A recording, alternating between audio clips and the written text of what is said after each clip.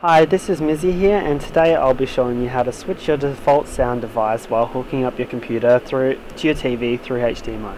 This is for if you're having issues with your sound not playing through your TV while it's connected to your computer. Okay, firstly you want to make sure your computer is connected to your TV through a HDMI cable. Once you have done so, go to the bottom right hand corner of your display, right click the speaker shape icon. If you cannot see the icon, click the arrow pointing upwards and you should find it in the box. Once you have found it, you want to right click the speaker icon. You will want to select playback devices. A little window will pop up. A lot of people have seemed to be having the issue of not seeing their TV icon, and the solution people have provided in my last video is to right click and select both show disabled and disconnected devices. If your TV is still not showing up, my only suggestion is to keep your HDMI cable plugged in and to restart your computer.